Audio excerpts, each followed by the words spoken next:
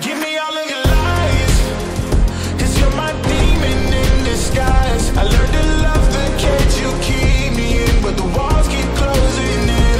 And I don't wanna die, but your poison feels so right. Why do I want you when you're bad for me? My perfect storm, my beautiful catastrophe.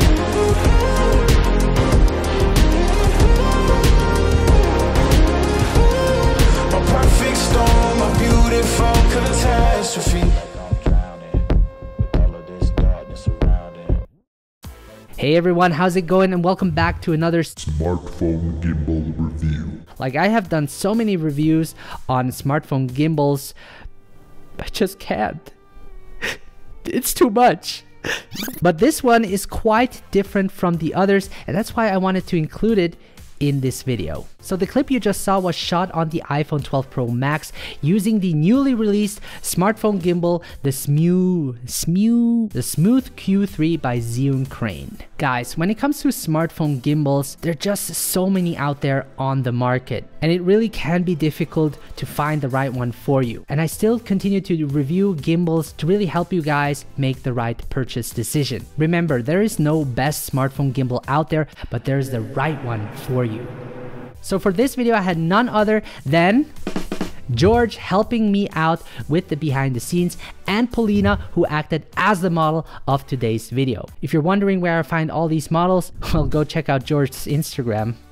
Anyway, a huge thanks to both for helping me out. So the Smooth Q3 was sent to me by Zhiyun, but I wasn't paid to say anything specific, so everything you hear will be my honest opinion. To give you an idea, I will first give you a quick overview of the Smooth Q3, talk about the build and design quality, mounting and balancing the gimbal, show you how it performs and the different modes you can use, the ZY Cami app, and the special features that come along. Talk about the price and my final thoughts to it. There will be a timestamp below if you want to skip or go back to a particular part of the video. With that said, guys, let's jump right in. So let's begin with a quick overview of the Zhiyun Smooth Q3 gimbal. Starting on top, there is a fill light with a touchable light switch. You have a phone clamp, a lock screw to tighten the vertical arm when setting the gimbal up for shooting, the light indicator that will show you the current mode you're in, a joystick and a mode button. The red line is the record button. To the side, you have a zoom rocker to zoom in and out, and on the opposite side,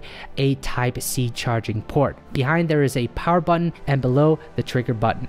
To the very bottom, you have a 1/4 thread hole to mount the included tripod. So let's talk about the build and design of the Smooth Q3. It feels very lightweight. It's around 340 grams without the iPhone. The maximum payload is 280 grams, which can easily hold the iPhone 12 Pro Max. The grip feels very comfortable. It has a nice skin to better hold the gimbal. The button layout is made really simple, which allows you to shoot with your fingertips more easily and doesn't cause much confusion. It also has a unique folding design, which makes it compact to carry around. One of the unique features of the Smooth Q3 is the built-in LED light, which is helpful to fill in light. With the touch button, you can easily turn it on, and it produces a 4300 Kelvin warm tone light with 3 levels of brightness. And the great thing is that you can actually turn the light if you want to light yourself, for example, when doing a vlog. So let's now look at how to mount your phone onto this gimbal. The process is pretty simple. Loose the lock screw of the vertical arm and slide it up until you hear a click sound. Then tighten the lock screw of the vertical arm. Unlock the tilt and roll axis as shown. On the top, you have a sticker that will indicate the direction of the phone camera. Extend the phone clamp and insert your phone. When positioning the phone in landscape mode, you want to adjust the position of the phone left or right until the phone is steady and is almost leveled with the ground. It's really important to have a well-balanced gimbal to not consume more power for optimal performance. So let me quickly demonstrate what each button does. By single pressing the power button, you can check the battery level of the gimbal. Press and holding it for 3 seconds will power on or power off the gimbal. Double pressing it will reposition the camera. Triple pressing it will change between landscape and portrait mode. Pressing the mode button will switch modes, and double pressing it will go back to the previous mode. Long press it to enter or exit standby mode. Using the zoom rocker will control the zoom in the ZY Cami app, which we'll get into later. Pressing the record button once will start recording. This not only works with the ZY Cami app, but also with the standard camera app on the iPhone and even in Filmmaking Pro. Triple pressing it will switch between the front and the back camera. With the joystick, I can control the movement of the gimbal. Last is the fill light.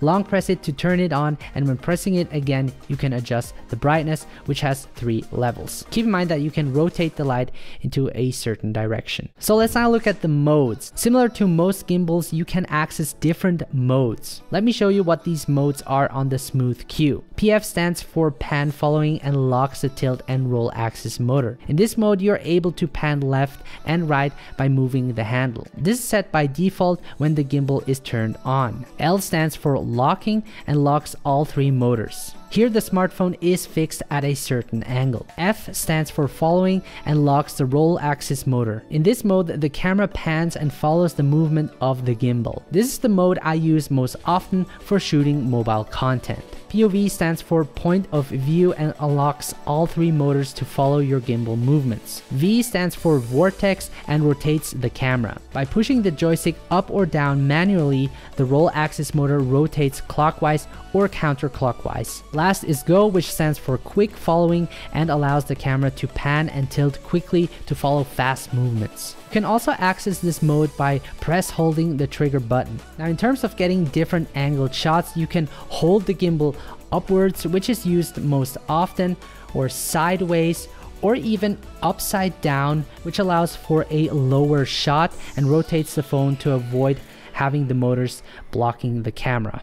Okay, in this section, I will introduce you to the ZY Cami app. And using an integrated app will allow you to access more features that you can use creatively in your videos. So make sure to enable Bluetooth and then head over to the ZY Cami app. And as you can see, it will automatically search and connect it to the gimbal. So to get back to the home menu, just select the upper left house icon. On top, you have 3 icons. So the first one showing the battery life of the phone, the second one showing the battery life of the gimbal, and the third one shows the current mode you're in. So if I select a different mode, it will change the icon. Next, we have manual and auto function. So when selecting this, I can either select auto, which will take over my camera and do the adjustments for me, or if I want more control over my camera, I can select manual, which will give me access to ISO, shutter, and the exposure value. But I'm gonna leave it in auto for the moment. Next, we have frame rate and resolution. So you can select up to 4K 60 frames per second, and that's what I usually like shooting with. 4K just has more detail, and 60 frames per second allows me to slow down the footage. And if you want a more cinematic look, play in normal speed, you can select either 24 or 25 frames per second. And there's also a glamour effect that we're gonna look at next, but that won't work in 4K 60 frames per second. So we're gonna select 1080p, 25 frames per second for now to access the glamour effect. So I'm gonna select that. And I don't use this, but it's fun to have it.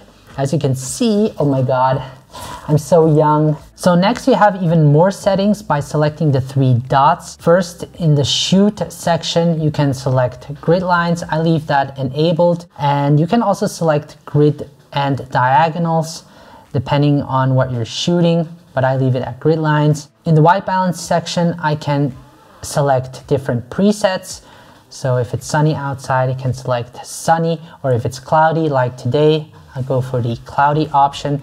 And you can even set your own custom white balance if you want to. But for now, I'm gonna leave it in auto. I'm gonna head back Next, we have gesture control. And what this does is when you enable gesture control, you can just make a hand sign and it will start either taking a photo or a video, and you can allow the gimbal to follow you. Or if you don't want that, you can select the shoot only, and when doing your gestures, it will take a picture or take a video, but not track your head. But we're gonna look at gesture control in just a second. So let's head back. Next, we have gimbal. So depending on what scene you're shooting, you can select walk or run, and the gimbal will adjust its motors. You can also select different modes. I usually don't use this. I rather use the controls down here. You can also select the speed of the joystick and the zoom speed, but I leave everything how it is.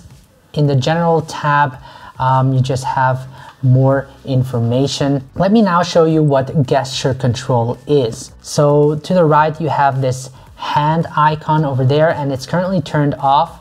And by pressing it, you will enable gesture control. So when doing a peace sign, it will start record a video, but it won't track me. So if I want the gimbal to track me, I can head over to the three dots and select gesture control. And these are the two signs you can do, a peace sign or a hand sign. And I'm gonna select follow shoot. So when I do it now, it will start tracking my face. And it does a really good job tracking the subject. And this can be especially useful when doing vlogs, for example. So you can also track objects by drawing a box on the screen, and I'm gonna track this lamp right there. And it does a pretty good job. What you also can do is select the trigger button below, and it will automatically detect my face. And to disable it, just hit the trigger button once more. And it's really useful learning all of these shortcuts. This way you'll be way faster when shooting a video and won't lose time. So similar to the standard app on the iPhone, I can set my exposure and focus by tapping on the screen. And I can also lock it by tap holding on it. And now the focus and exposure is locked. And above the record button, you can switch between the front and selfie camera. But like I said, I prefer using the buttons right here. And to the bottom right, you can access your media. So let's now look at the special features that the ZY Cami offers. So tapping on the top right corner will access the templates.